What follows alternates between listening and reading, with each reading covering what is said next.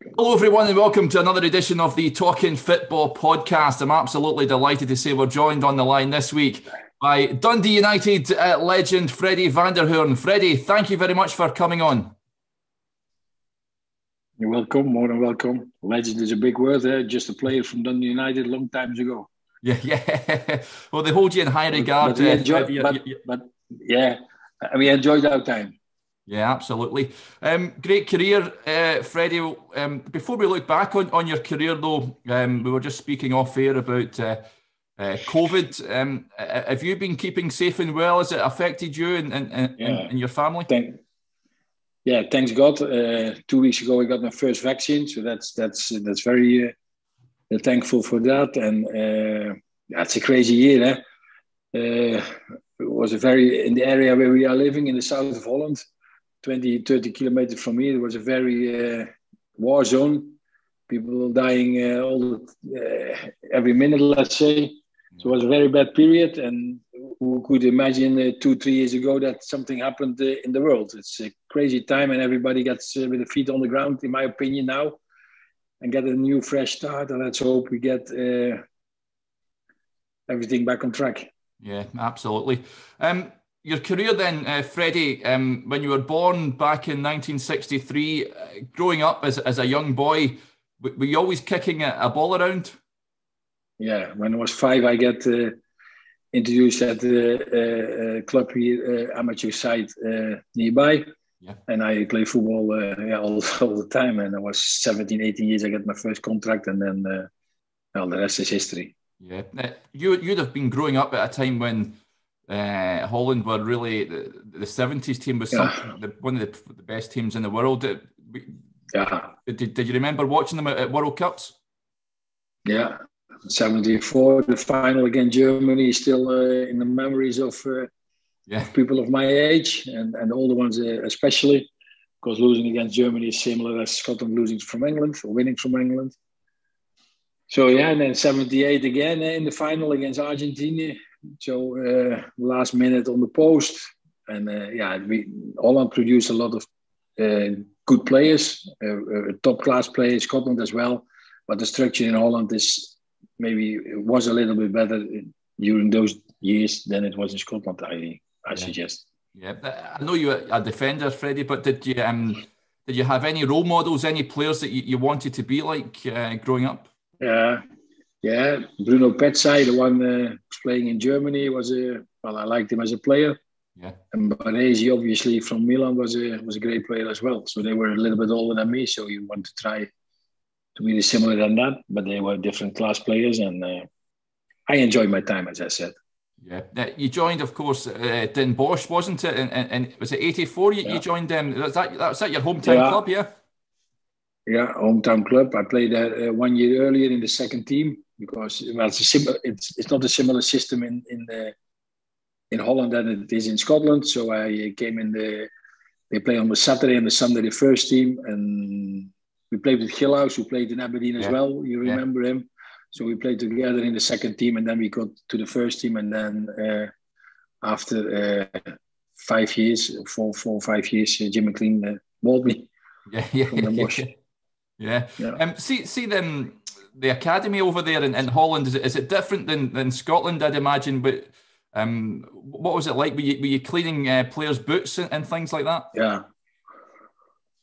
No. Just everybody is the same here. Everybody's playing football, and there are people who won the books for doing that. Nobody cleaning dressing rooms or cleaning boots from first team players or whatever. Yeah. They came to the club at this moment of time when they are 7 years. I think it's a little bit too young, because I think they must play at the amateur sides in their own village or in their own town. Now they go to the professional clubs when they are 6, 7 years.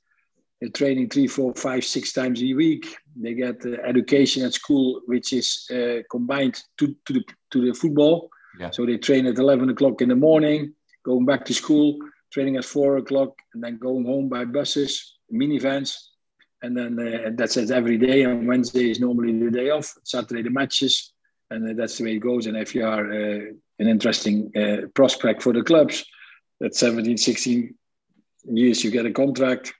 And then, well, then you are tight at the club, and when you are very good, you go to the first team, and then maybe you get a career. Yeah. Can you remember making your debut, Freddie? Yeah, it was an away game. Can't remember the team, but it was an away match. Yeah. And I was substitute, and I came on at half time, and I never get out. Yeah, that was that. From that start, I never got out the team anymore. Yeah. When I was in, I didn't get out. Yeah. What was it like as a young boy playing for your hometown club? Was it living the dream, I'd imagine? Because our coach was Rinus Israel. He played against Celtic in the European Cup final long time ago. Yeah. And he was our coach. He was a sweeper as well from Feyenoord Rotterdam. He was the captain. And he learned me all the tricks from that position. So, and he said when I was young, we were young. I was young father as well with my wife. She's in the kitchen now. And he said you can play 20 years professional football if you stay fit and stay focused, etc. And well, it happens. So it was good. Yeah, I was looking at some of the players that you played with at Den Bosch. Real good players, the likes of Theo de Jong was there, wasn't he? And then he became the coach. Did you learn off him? Yeah. He played in the / finals as well from the Dutch team. Yeah. He's been my coach as well after that, because he was when Israel left, he came as he went coach. I became captain, and of course you learn from everybody, from the best and from some less players as well, because you try to look at the habits they have, and if you can take something from that, you must try to do that yourself as well. Yeah, absolutely. And how much did you enjoy being the captain? Yeah. Well, I don't see a big difference between a captain and a normal player. It's just your attitude or your character or your mentality or looking after the boys.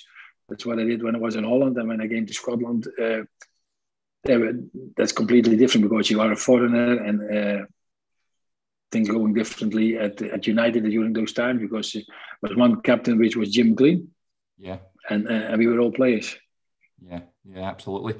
Before we touch on Dundee United, some other players that were there, Arnold Scholten was a great player, wasn't he? He went to Ajax and really. And helped them win the Champions League. And Guido van de Kamp, you'd come across him as well, the goalkeeper.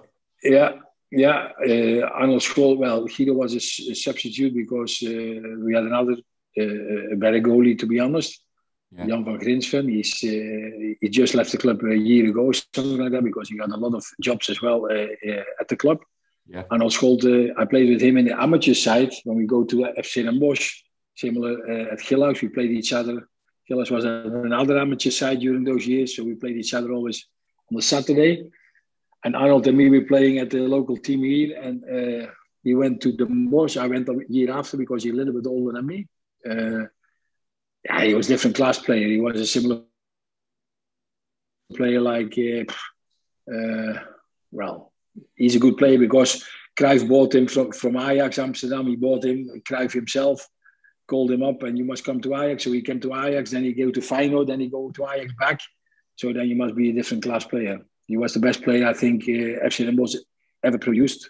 And Gilhuis was a good player as well. He left to PSV Eindhoven. Arnold went to Ajax, and I went to Dundee United. Yeah. So how did the Dundee United transfer happen then? Because did you know much about them at the time? What made you pick them and go to Scotland? Yeah.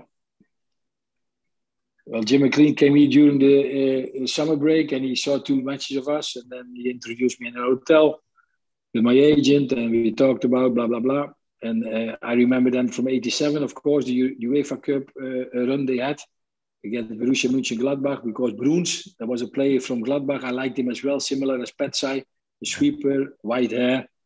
Very good player, in my opinion. And United beat them, and we saw them on the television here because Belgium and German television we can watch here as well easily because we are near the border. Yeah.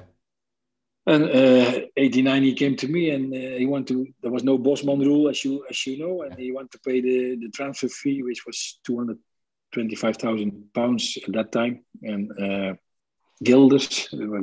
Yeah. It was amount of guilders, and then we signed. Yeah. Did you know much about, well, you said you did, but in terms of... No, of course not, because there was no computers, there were no telephones, there were no mobiles, no mobile telephones, no this or that. I asked Theo Snelders, because 1 year earlier he left for Aberdeen. Yeah. And I was a good team, 1, 2, 3, 4, 5 in the league all the time, and blah, blah, blah. Good players, that's what McLean said, to be honest. We have good players like Neri, Haggerty, etc. But you get a bit old, you must play there. Yeah, we have a good youth system, because Alec Cleland and Connolly and Daly, they coming through the ranks. So you had to fight for places, and I came there, and I enjoyed my time. Yeah. We enjoyed our time. Yeah, absolutely. What was it like walking into the dressing room for the first time, Freddie? Could you understand a word they were saying? Well, in Holland, as you know, we got taught, we learn English when you are 12, 13 years. So I think 95% of the population in Holland, they speak fluently English. But the dialect was completely different. So my wee one, she's been brought up in Brodie Ferry. So she had, during those years, a little bit of Dundonian accent, which was nice when we traveled on holiday to Spain or whatever. And is she from Scotland? No, she's from Holland, but we lived in Scotland, blah, blah, blah. So the first time was I remember the first match was the Sociedad match from Paul Sturrock's testimonial at Tannadice. We beat them, and I played the 4 matches in the competition. Then he substituted me Jim McLean, because I was not fit, and I was this and I was that, and crazy time. And I got running on the Hamburger Hill in Dundee, and running. And then after two games, he brought me in the team. And to be honest, I never got out. Yeah. What did you think of Jim McLean? And because he was the manager, he was the chairman, and his coaching methods. Yeah. If you look back. I think he liked me as a player and as a person. I liked him as well as a manager. But to look back and to do the things he did is impossible nowadays. He had a very strict budget. We fighted for bonuses. And you signed, and then you get the signing on fee, and the wages were normal, not special, but the way of living, we liked very much in the ferry.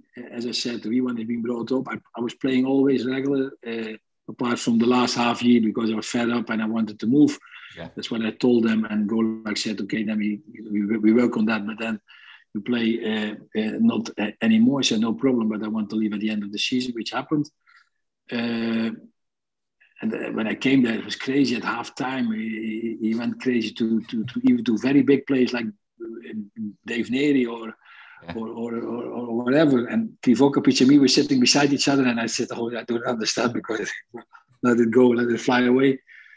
It worked for us. He was a good tactician. He was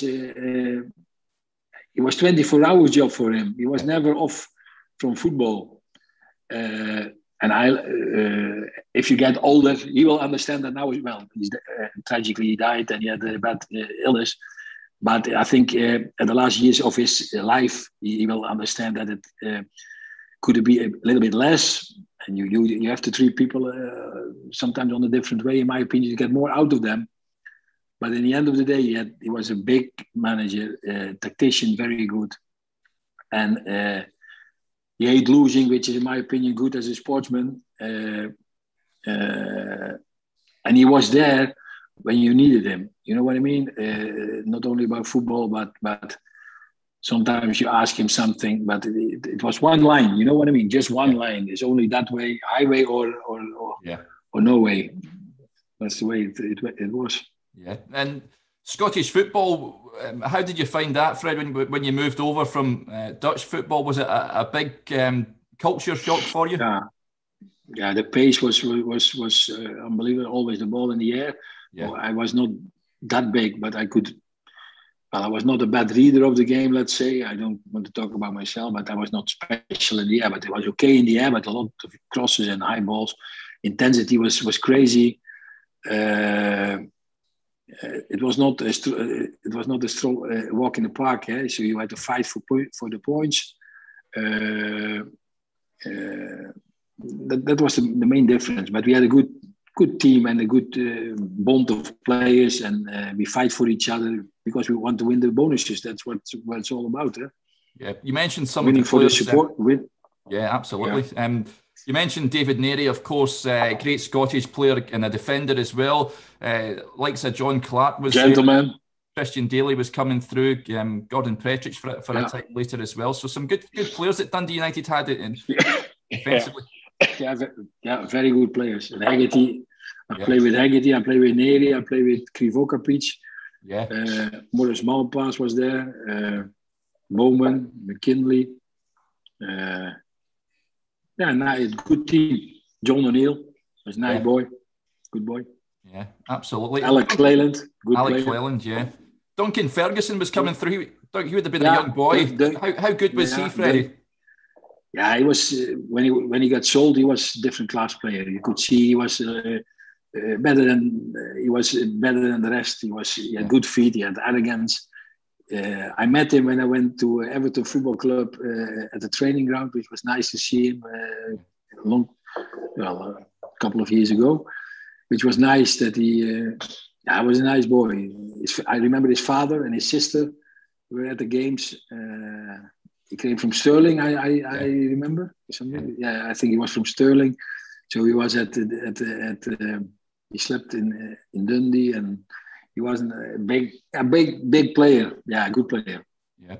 And you mentioned your daughter brought up in Broughty Ferry. How much did you enjoy living up in Dundee in that part of the world? Very much. As I said in the last season, I was fed up, not my wife and not my child, because she had friends there and she went to school. My wife enjoyed it. We bought a dog in the second season. A quiet life, at the seaside, quiet life, at a meal or a dinner whatsoever. The family was very close. Sometimes visits over from Holland. Yeah. Krivokapic lived nearby, so we enjoyed our time. As I said, we had the Dutch television with the how you call it, the schotel. Yeah. Outside the house. Yeah. Satellite, and so we had the Dutch television. Years gone by, but at that time I was fed up because it was always the same, and I want to move on. There were a couple of clubs in Holland were interested, which I heard after this in the last season. I was there, 1994, and I said in January I'm finished here. I'm going home. And well, you're not going home. And Jim McLean was the chairman. And no chance. Blah blah blah blah. Said, well, I'm fed up. Wait and see what's happened. And so I didn't get a game anymore, but I don't care because I knew Jan Keulemans, the former Belgium international. He was in the team who got promoted, and he said, "We need you as a sweeper because blah blah blah."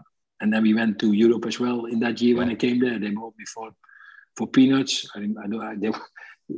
Dundee United won money because I played there for 5 years. They bought me for 225, and I think they got back 140 or something like that. He's always a good businessman, Jim. Yeah. And but they paid it, and I signed there for 3 years, and we had twice we went to Europe, so it was very nice time in Belgium. Yeah. And then I went back to Den Bosch. Yeah. So good time. Yeah, absolutely. And see when you joined Dundee United, there was a lot of Dutch players in Scottish football at that point. Yeah. Like you say, Hillhouse, a 5 players at Aberdeen, Hoostra at Rangers. Yeah. Did you ever meet them outside of football when you weren't playing? Yeah, a lot. Yeah. I remember we had 31st of December at Willem van der Arke's house.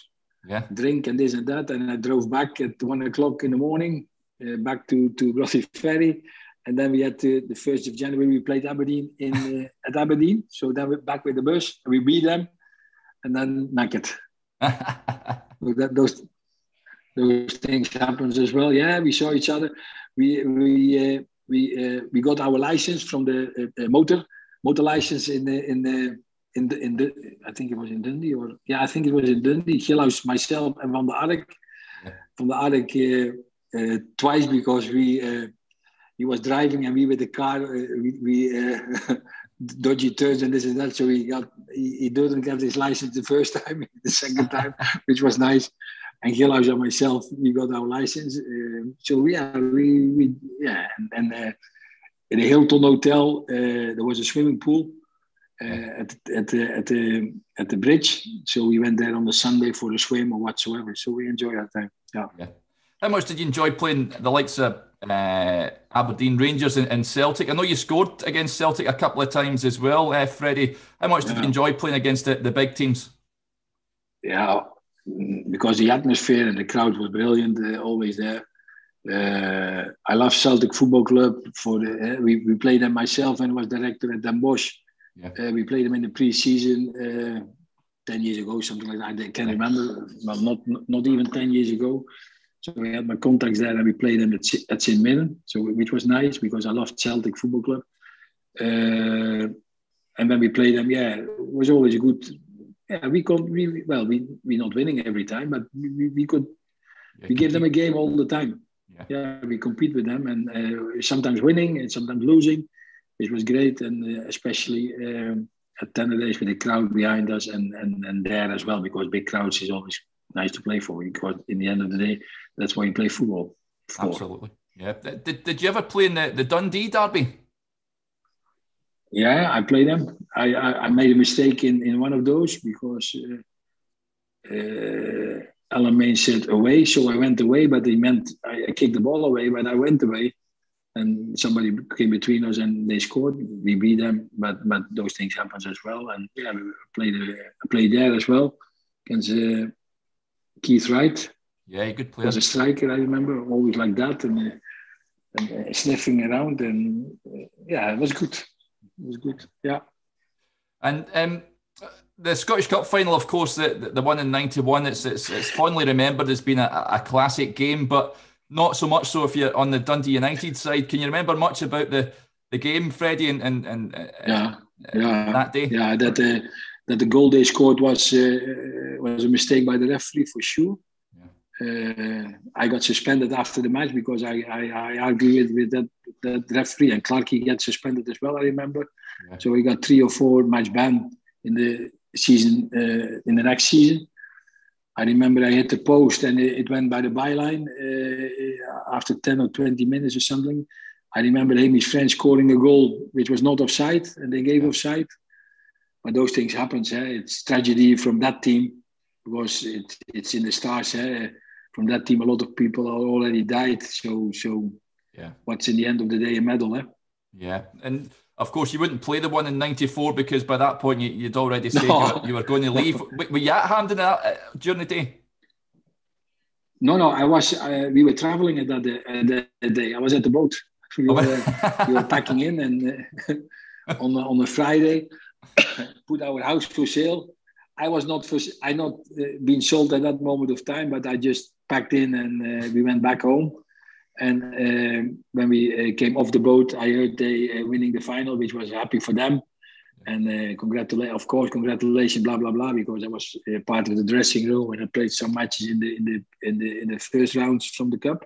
So very good and nice, especially for the people. For the city, Dundee was good. For the club, Dundee United was good. For Jim, although he was chairman, it was good to get the cup as well, and for the boys, of course. Yeah, absolutely. So you left in, and then, 2-3 weeks later, they sold me. Yeah, you went to Belgium. Then you said there was a couple of teams interested in you at that point. Is that right? Yeah, Groningen, Utrecht in Holland, but they couldn't pay the transfer fee because once again there was no Bosman ruling at that time.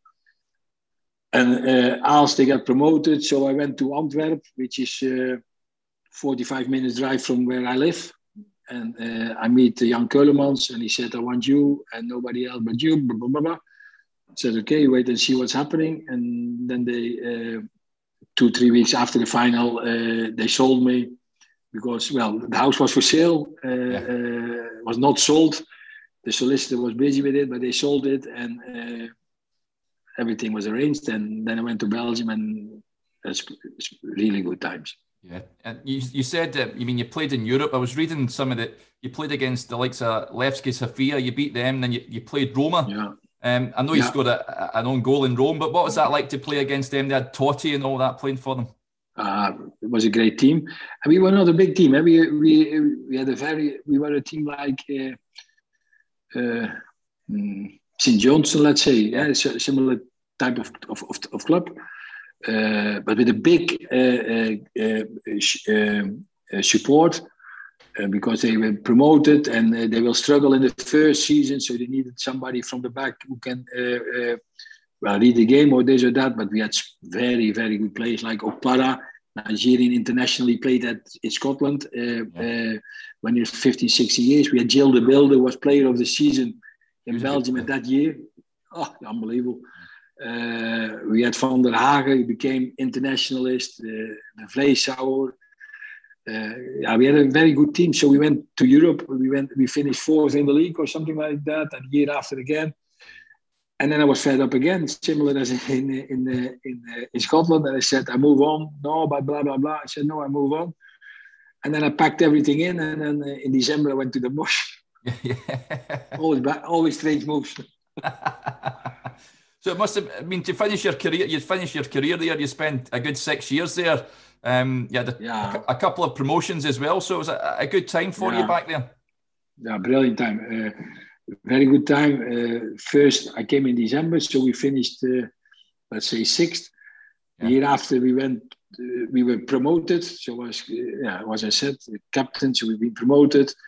Then we got relegated with 33 points, which was unbelievable, because if you reach now 33 points, you are, let's say, number 12 or something like that in the table. We are Den Bosch is a team in the south of Holland, nearby PSV, and I say a lot of teams are here in this area. So it's and it's not a city. It's a very nice one of the, not because it's our city, but one of the nicest city in the Netherlands.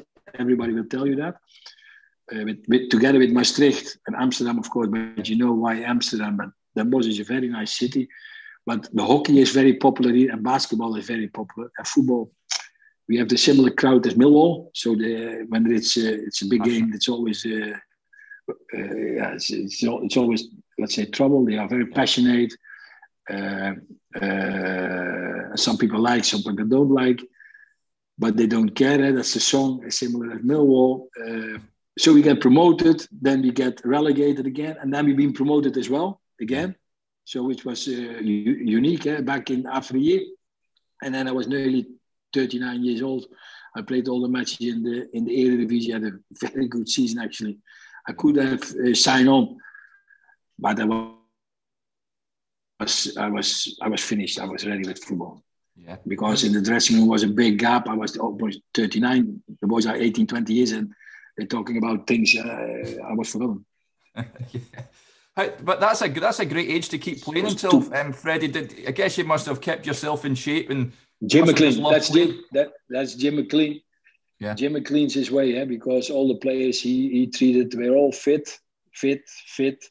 Look at your food, look at your fitness. Look at Dave Neary, for example. Haggerty Mob was all very old to play for. I did myself because it's the nicest thing to do. I loved it. It's just a 10 minutes drive here to the stadium. I had some personal titles which I was proud of. We've been promoted, which I was proud of, and I finished at an old age. Yeah. Did you have a testimonial or a farewell game at Den Bosch? No, in Holland we don't have testimonial matches. We have just a nice bonus. Yeah. And what was it like playing against? I know I asked you about the likes of Rangers and Celtic, but coming up against the big clubs in Holland, the likes of Ajax, Feyenoord, and PSV. How much did you enjoy that? Yeah, very much, especially against PSV, because that's 20 minutes drive from here. So that's derby, let's say, similar as St. Johnson against Dundee United. But those teams are the gap between those teams and the other teams is especially against Den Bosch, is too big. So you will always pummel, like say 3-4 or 5-0. You can write it down in advance. At home, well, you can beat them. We beat Feyenoord here at home, for example. But there'll always be a struggle, and normally you can put the cards where it goes. Yeah. So there's too big a gap. It's not really which is not good for the league, in my opinion. Yeah, I know when you retire from playing, you had a couple of spells as in caretaker charge of the club. Is that right? Did you want to go into coaching, Freddie? Now not. At that moment of time, I look after it, but it's not easy, especially nowadays with all the social media, etc., to manage a team. You must be a lot of pampering and shoulders and very good and this and that. So it's another game, another football game.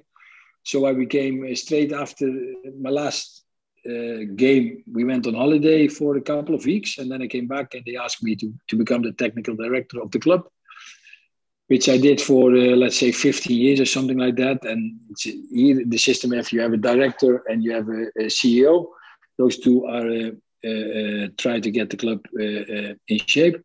And underneath is the coach, which is the most important part of the club, actually, the coach with his staff and the players.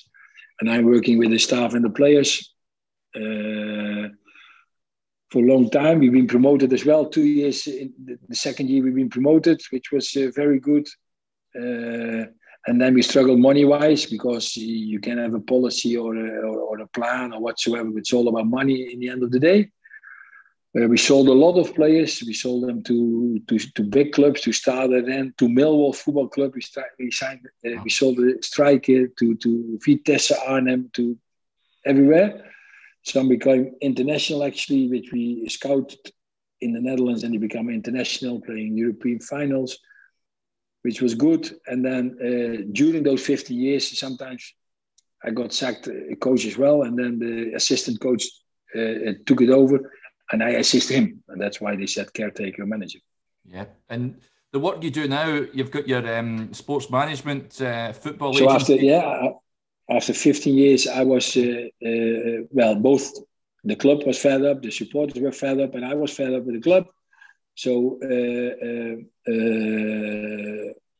we got out of each other, which was nicely done. So everybody was okay. Was quite big in the paper, but those things happened after a long time of period. Good or wrong, I don't care. We were ready with that. And then I was at home. There were a couple of clubs who were interested in me for scouting or whatsoever. But I didn't want to work at that moment of time for a club. And then I had a plan because of my network in the Netherlands. I went to some big sponsors from the club, and they are now all part of my company. As you had seen maybe on the website, we have FSM BV. That's an agency where we look after 32 players and 2 Olympic players as well. First and foremost, because there are a lot of agents, they have all the best players in the world, and they can send you tapes and tubes or whatsoever. And look, this is good in that and that. But at the end of the day, it's about how they develop. So we have, as I said, 32 players are on the contract at clubs, and we have FSM is built up by 5-6 founders. They have shares from the company. We committed each other till 2025. So first and foremost, I look. You can say after yourself, yes, that's right. But first and foremost, I must have rest to work for players, because I don't want to transport players to there or this. It has to be good, right for them. Yeah. So I don't look after the money. I look after developing. At the end of the day, if they are 35 or let's say 37, then we must look after the balance. How did we do it all together? So we try to look after them from A to Z. We have Mark Lammers, the golden medalist winner from hockey, who's looking after players if they need it for mental coaching. We have a dietitian from the Olympic team who look after what are they eating if they need it. We have a boot supply, we have car supplies, we have accountancy, we have solicitors, we have today we look at LinkedIn, we have a sports physiotherapist who looking after them during the closed season or whenever they have an injury, to bring them back as soon as possible and as good as it can be. So we look after the players. We all give that to the players, and we can give that to the players because of the founders we have, the shareholders. They look after the partners we have, and all the partners looking after the players, or to the agency for me. We have players in Iceland. We had players in Iceland. We have them in Australia. We have them in Turkey. But when I went to Turkey, the rights are completely different than in Scotland or in the Netherlands. So a lawyer came to me. He flew to me to the club, look after the contracts, and then we signed. We have a player at Notts County Football Club last season. They took him from FC Den Bosch. He's there now. He's playing very, very well. Actually, a very good player. So the people in Scotland must look after him, in my opinion. He scored a lot of goals. He went to Notts County, and those contracts are similar to the Scottish contracts, actually. But we look after them. We have a collaboration with Juventus Football Club as well, because Slivka, the player from Hibernians, 2 years ago he played for Hibs. Vikinta Slivka, we brought him from Juventus to Hibernians. Graham Marty did that. So we have the lawyers, as I said, and they're looking after the contracts as well when players going abroad. Yeah, it sounds absolutely fantastic, Freddie. I guess as a player, when you were playing, I guess that was something that you never had back then. I guess, did you have an agent back when it was different? I had Ton van Dalen, the similar one with Peter Huistra, Theo Snelders, Willem van der Ark, and Gilas did it as well. So he looked after us, but it was differently, because that was more, we placed the player in Scotland, and on you go, and when you finish your contract, you call me and we look after the contract. It was more business-wise. Okay, we have a business-wise responsibility, but in my opinion as well, a development responsibility. It's 24/7 job. The young players, we have 32 players under contract, and we have 7 players who don't have a contract, but they're playing for a professional football club. And how can they be what is a professional football player? It's not just playing on from 3 till 5 a match and training this and that. No, but you have to make a plan. This is what we're going to do, and there you want to become step by step. I played with Van Nistelrooy as well at Den Bosch, and he had a plan.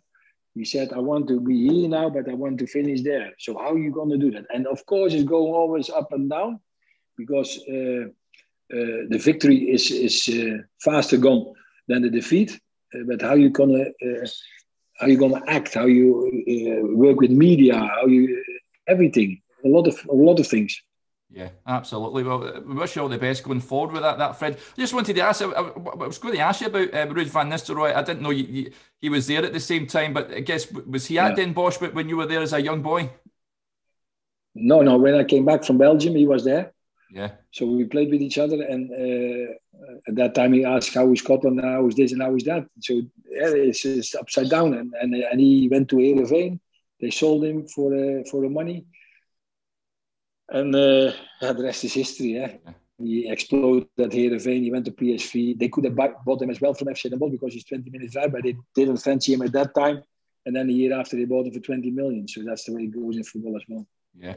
Was there any player that you came up against, you played against, that was the best player that gave you the toughest afternoon in Holland or Scotland? Is there anyone that springs to mind?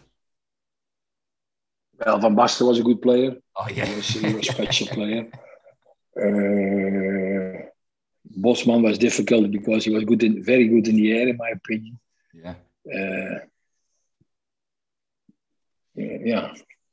Fonseca was a good player. And Fonseca, he was a great player. We're a good player. There are a lot of good players. You need a little bit of football, is a little bit of luck as well, and how is your team adapting and perform. And a lot of good players. Van Nistelrooy was a good player. Not at that time, but he became a very good player. Yeah. So very nice. Gilas was always hard to handle. Yeah, I'd imagine so. Yeah, and of course the Euros are not far away in the summer. Freddie, in terms of the Netherlands, it's been an up and down few years for them, hasn't it? How do you see them getting on? Well, they are unlucky, of course. Van Dijk is injured, but De Ligt is fully fit now. The squad is now training here at